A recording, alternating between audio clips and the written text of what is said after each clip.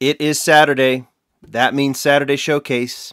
That means I take a model from the collection and show you everything I've got, working through all of the versions and variations that have been released.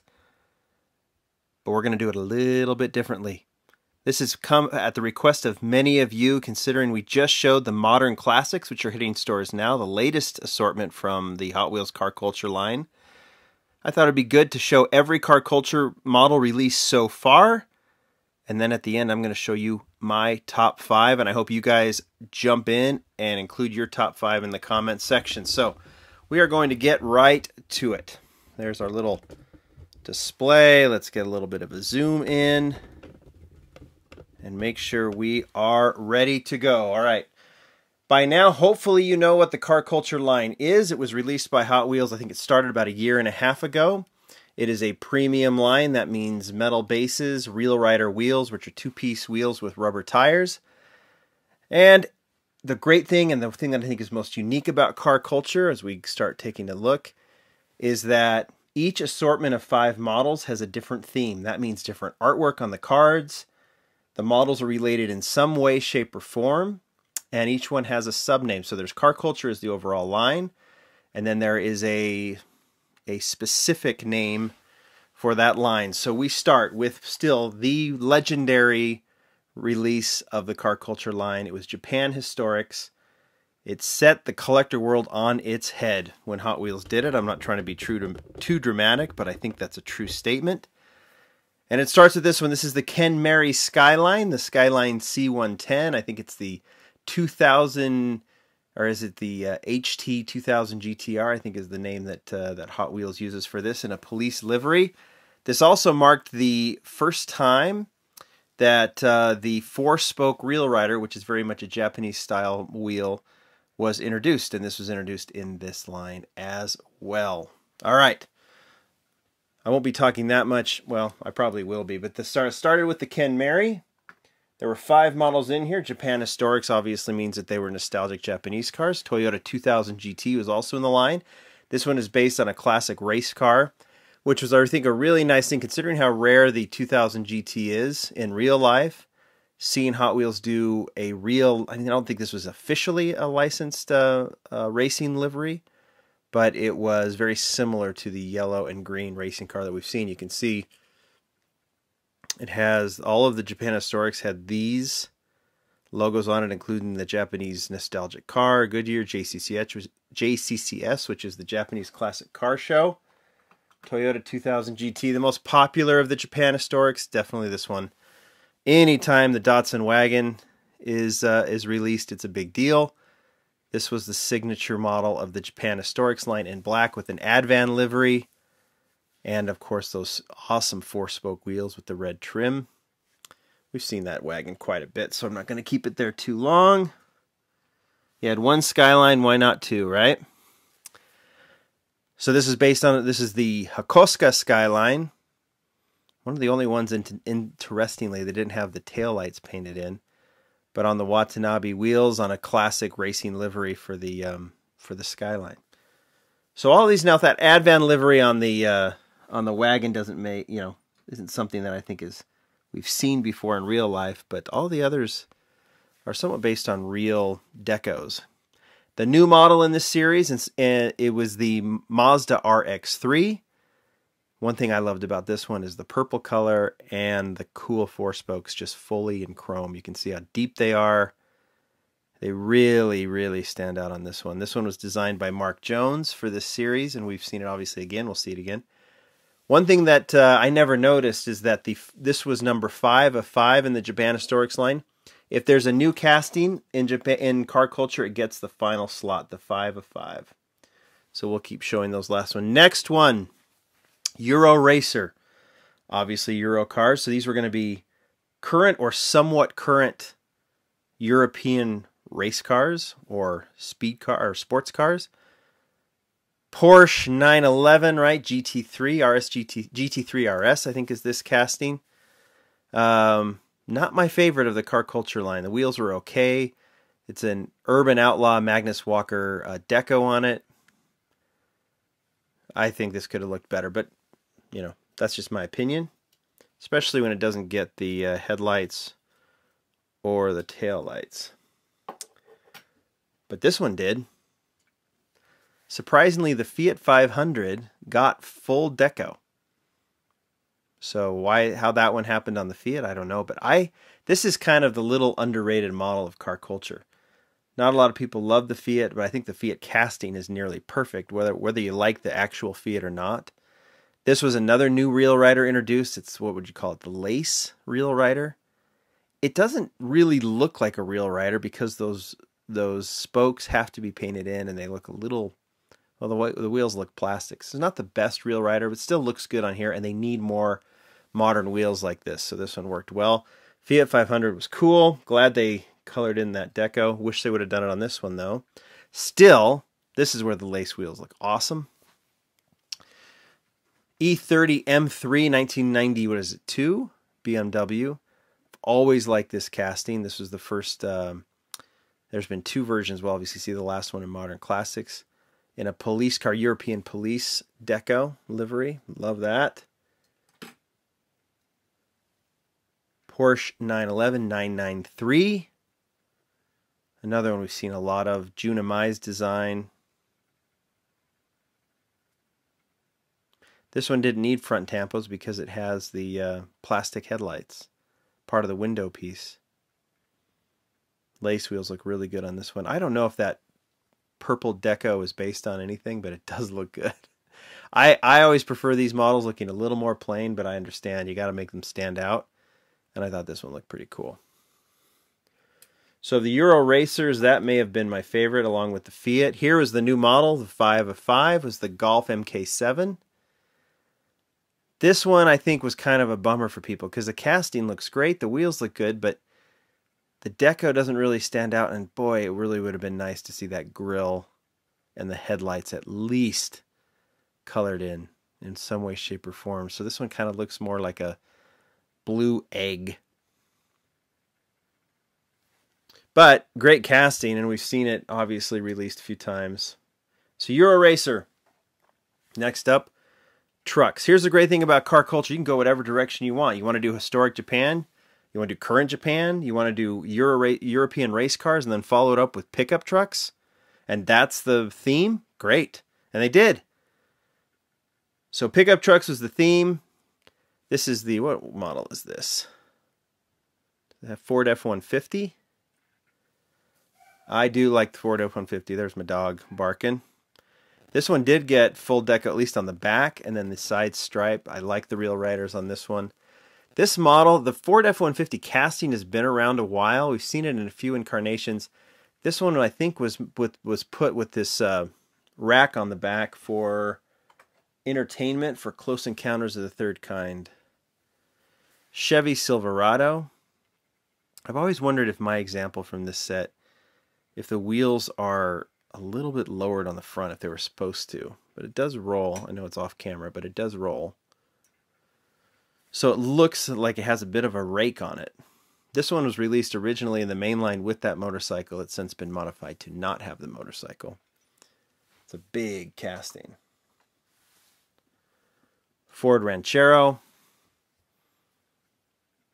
Do you call this a truck? I know it's like an El Camino type, truck car hybrid type thing. But who cares? I love it. I love the grill, that Torino grill. Big fan of the Ranchero.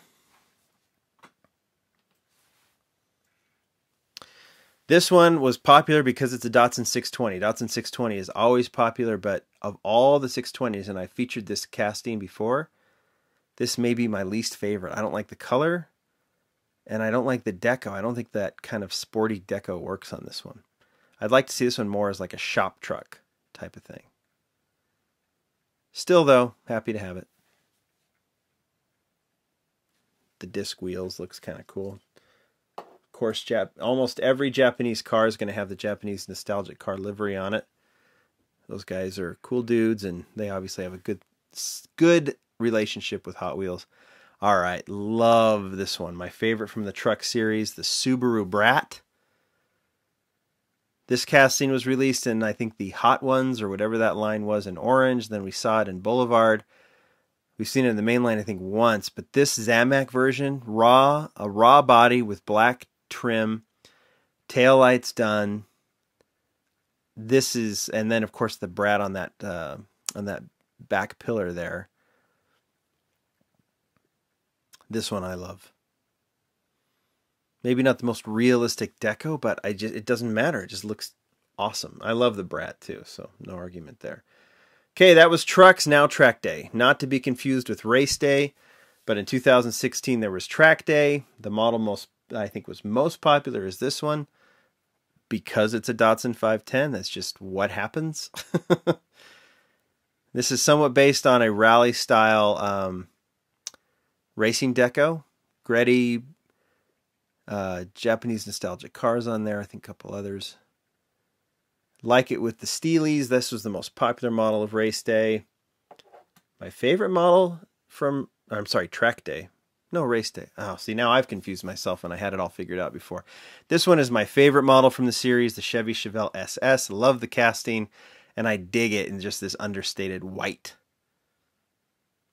Again, you don't totally miss the headlights and taillights in this one just because of the way it's made, with the grille and the bumpers being all separate parts. I mean, I'd love to have the detail there, but on this casting, you don't miss it as much as say like that M3 BMW. Porsche 935. Debuted in Hot Wheels Racing, a premium line that was after vintage racing. This one gets those lace wheels, which look pretty good. Again, this is an Urban Outlaw deco.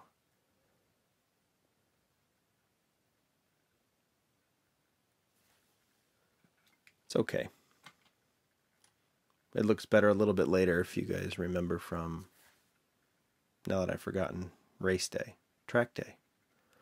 Oh man, I blew that, huh? Carmen Ghia. This was surprisingly a mainline release. You won't see this in the mainline anymore. It actually was released with a metal base in, I think, 2006. And this, if I can do this separate engine piece, or the separate engine cover that shows the engine as part of the metal base, and just snap that back in. Pretty cool, right?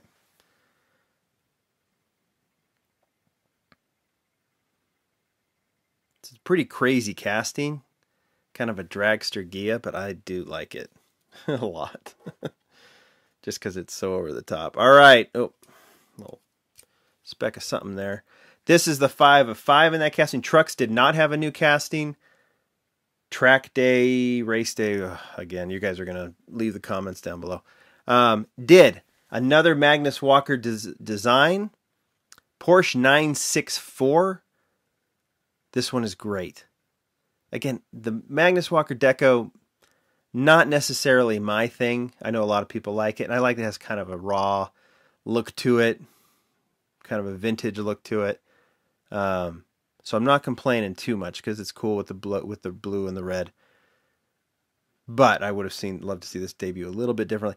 Who cares? It's a great casting. We know it's released just recently again, and it looks great. Love the casting. Mark Jones designed it. He designs most of the car culture stuff. So that was the new deco. All right. That was 2016. And then we move on to well, maybe this was this 2017? I don't remember. All I know is it's car culture. Red liners, which was a lot of you were very happy to see muscle cars all of a sudden pop in. I too, as big a fan as I am of the European cars and of the Japanese cars especially, I was really excited to see the muscle cars pop in here too. Here's the 1970 Dodge Charger. Red, white, and blue deco, Urban Outlaw, which is Magnus Walker again. He just doesn't do Porsches, or at least in the Hot Wheels world. And I like this one. Of all the Magnus Walker models that have been released in car culture, the Dodge Charger is by far my favorite. By far. I love this one, especially with those black Trans Am style rims. Copo Corvette, you guys tell me how to pronounce it. Another casting I like. This is what, a 69, 68? Let's see if it says on the base. 68. It's hard to see there, but it's there. I like this one too because it's an understated deco. Doesn't need the front and rear tampos really because it just looks good. I mean, rear I guess would be nice. Front, it doesn't really need it. Another just current casting I really like, or I'm sorry, muscle car casting I really like. It just kind of came in a kind of a bland color, but it's the Mercury Cougar. This is a casting I collect. If one gets released, it goes in the collection without a doubt. This one is a premium version based on the premium version that was made for a convention car a couple years ago. If you look at it compared to the mainline version, it's just a little bit different. Okay, this is going to be a long video, right? Because we're 15 minutes in, and I'm still going.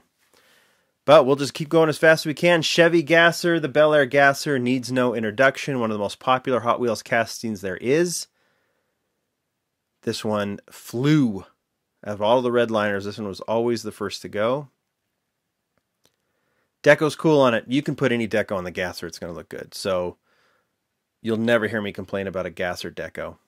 Some people kind of think that's a little bit like that kind of lacy style. I don't know what you would call this, wallpapery.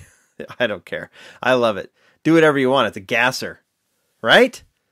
It's a Gasser. Make it pink and put moon eyes and call it a candy striper, and it might become the most sought after Hot Wheels there ever was. If you ever want to do that, Hot Wheels. I don't think they've ever have done that. Done one in hot Spectre Flame pink called a candy striper. It seems like a great idea. So run with it, Hot Wheels. You're welcome. All right. This was not technically a new model, but I think it was a new model. I think it was supposed to be released before the main line. No, I'm not entirely sure, but it did get the 5 of 5 slot. This is the, what do they call this one? 69 Corvette Racer. Has no roof to it. I like this one. Love the deco on this one. I don't know which one would be my favorite of the Redliners release, but this one might be. I really like it. I actually found one with no side tampos either. Didn't look nearly as good. All right, that was that. Now it's time for air cooled. Again, pick a theme, run with it. As long as it's popular, as long as people at Mattel and other stores feel like it can sell, go with whatever theme you want to go with. Call it grocery getters, call it whatever. Okay, air cooled is the theme. You know, if you know what air-cooled is, you know why there's a Porsche there, especially an old classic Porsche. Porsche 356, what is it, A?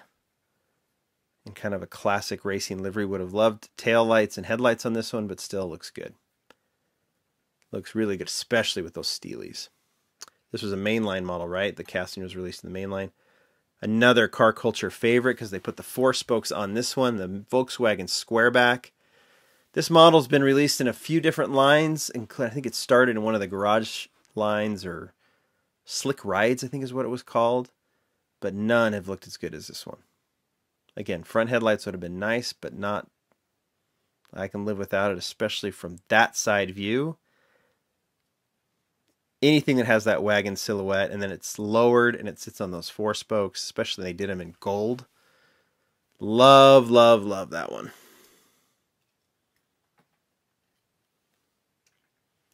Volkswagen SP2, it's a Brazilian car, Brazilian sports car that apparently had no power, but man, it looks good. Shout out to meus amigos no Brasil. There you go. I love that it's in Brazilian color. Some of you didn't like this one. It hangs. It's a peg warmer. That's, of all the car culture, it's probably the #1 peg warmer. But give it some love. It deserves it. The SP2 is cool. And I like it. Wheels could have been better. I'll say that. Wheels could have been better. Deco's awesome. I love the Brazilian deco on that one. So, winner in my book. This one I don't care too much about. Volkswagen, what is it, a custom Beetle, kind of a racing Beetle. Never been a casting I love, but I will collect it when it's in this series, so I've got one. If you're going to do it, make it look this good, because it does look good.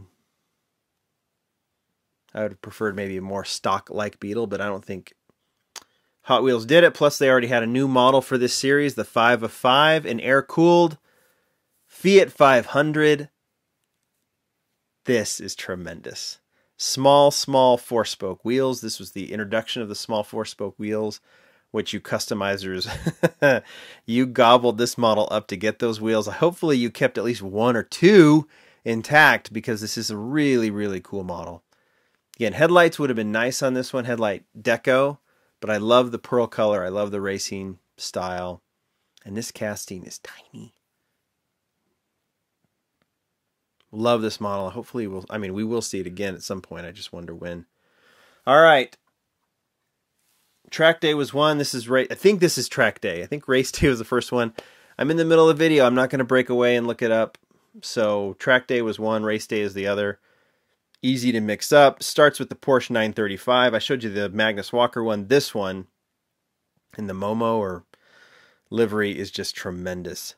Also, introduction of a new wheel, the new Aero style Reel Rider. So this is the third, right? The third style. We've seen the large lace, the small lace, and of course the tiny 4-spoke. But we've had the 4-spoke, the lace wheel, and now the Aero Reel Rider. I think those are the three that have been introduced in car culture. You can see how much car culture is done in the hobby already. Love the Porsche in the red, with the red Aero style, the 935. I think that's been a favorite of many. Here's the Porsche 914, VW Porsche, call it what you want. Magnus Walker again. This one's a little cleaner, I think, in terms of my style, what I like. Still dig the Charger the most. So this one looks nice. This one started in Garage, I think. And then we saw it in Boulevard, I think, too. Kind of a modified Porsche 914. Okay, we start seeing some repeats in car culture. Was this the first repeat? I don't remember. I think it is. Mazda RX-3 debuted, obviously, in Japan Historics in purple. And here it is now in the track day line. Still has the 4-spoke wheels, but now it's in a yellow and green. This is also loosely based on an RX-3 racing livery. Whew, we're 22 minutes in. I hope you guys are sticking with me here. Mazda. Acura NSX. This one has been around a while, but this is the first time it goes into a premium line and the first time it sports this new base. If you look at the old one, it doesn't have all of these, like that front chin, that spoiler chin, the side skirts, and then this rear racing piece or this whatever. And then is this, yeah, and then a metal. No, I think that's plastic. Then a plastic. Still has the plastic spoiler. You actually get a better sense that this is an NSX. The old NSX, racing NSX, you couldn't tell at all. So there it is in an Advan livery. I really like that one. And then the new model, the 505 from track day, the Porsche. I always get my numbers mixed up. Porsche 962. Gretty livery loosely based on a actual racing livery. This is a heavy model with a lot of metal on the body, metal base. Aero style wheel. Sorry guys, got cut away for a second, but I didn't do my research anyway on the track day versus race day, so you're just going to have to bear with me. Do the research yourself. Back to that Porsche 962. That was the final new model, and we're at the final one. We've already looked at these models fairly quickly, so we'll go through them. Honda CRX. If you want to spend a lot of time, I'll give it one rotation. This was the premium version. There's also a mainline version. I think I discussed that in the Modern Classics video. Renault Turbo 5. Also loosely based on a racing livery. Very cool white rims. E30, 92 BMW E30. M3. Aero style wheels look so great on this one. I agree with everyone who has said since we did that video that this one could really, really use front and rear tampos. Completely agree. I do like the M stripe though. So in my displays, this one sits on a side profile, so it's going to look good. But yeah, definitely could use front and rear. Okay, I called this model perfect. I still believe it's perfect. Porsche 964. You had the Magnus one before, the Magnus Deco. This one just trumps it by a billion. Solid black, has the rear taillight piece is part of the window, has the headlights tampoed, and then the Arrow Real Riders. Perfect model, red base, red interior, and then another perfect model, modern classics, BMW, or not BMW, Mercedes-Benz 190E, and there's some other numbers, Evo 2, right? Perfect, perfect, perfect. Front and rear tampos. This model needs to look black. It's black. I'm sure we'll see it again in other colors or other decos. This one will never be beat. And it doesn't have to be. It's perfect. All right, what's my top 5? You've seen them all. You put your top 5 in the comments below. I'm actually grabbing my top 5 and putting to the side here.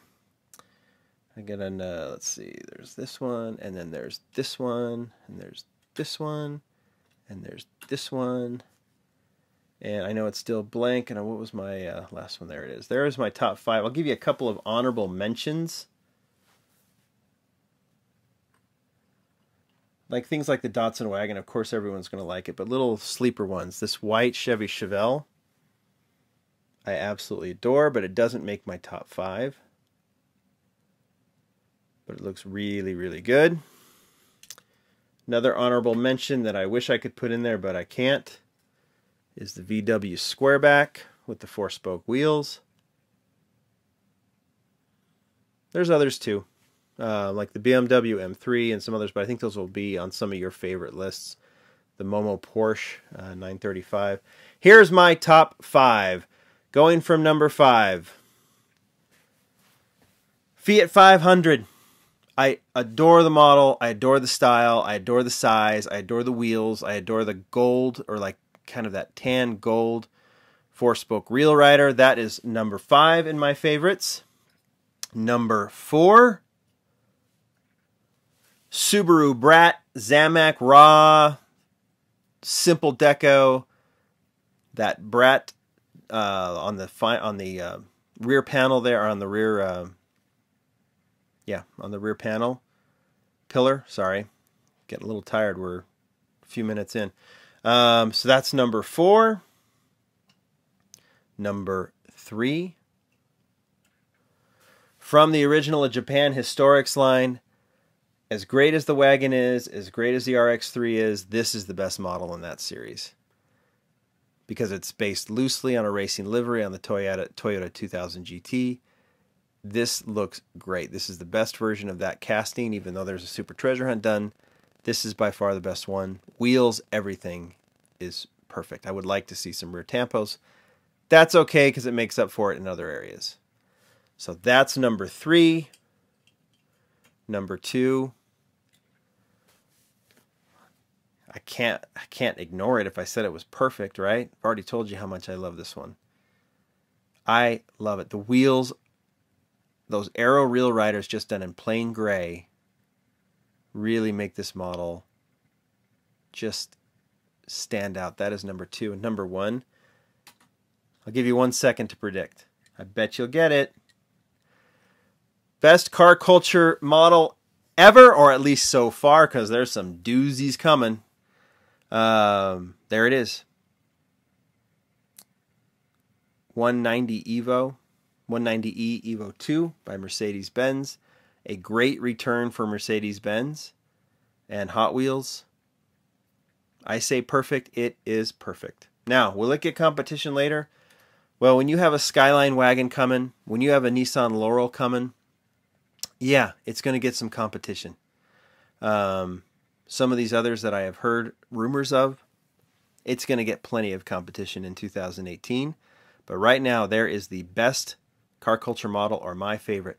Leave your top 5 down. I want to hear what you guys think. This was a long video. Thanks for sitting through it, guys. Thanks for watching the channel. Thanks for subscribing. You're all great. We have lots of good stuff coming.